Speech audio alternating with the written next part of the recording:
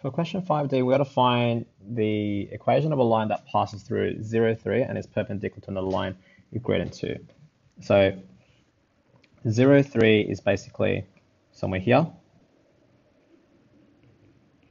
Okay. So that just means 3 units up from the y-axis. And it is there's a point that passes through that point,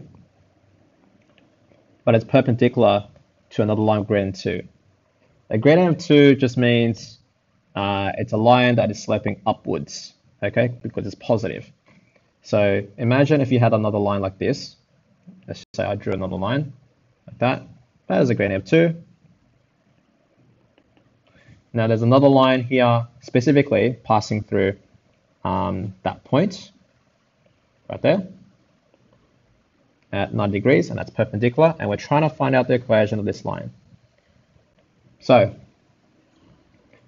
let's find out first of all what our gradient should be.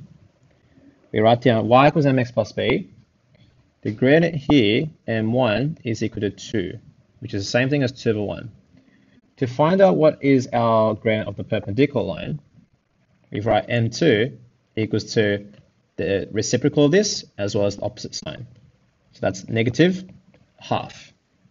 We put that right there where m is, so that y would equal to negative half x plus b. And what we're trying to find out is the y-intercept b. We do that by substituting in something to do with x and y, which is our coordinate here that it passes through. So when y is 3, x is 0, so that half times 0, or negative half times 0 disappears. So 3 is b. And what we can do is we put that back into our equation right there. So that y equals negative half x plus 3. Let's look at one more example.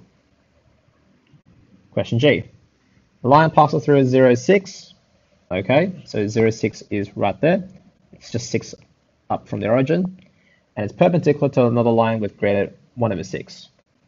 So if I was to do this really accurately, 1 over 6 just means the rise is 1 and the run is 6. So if you imagine running by 6 and rising up by 1 and drawing another point there, okay, joining up at that point, it's not a very steep line. It's very, it's slightly horizontal, okay?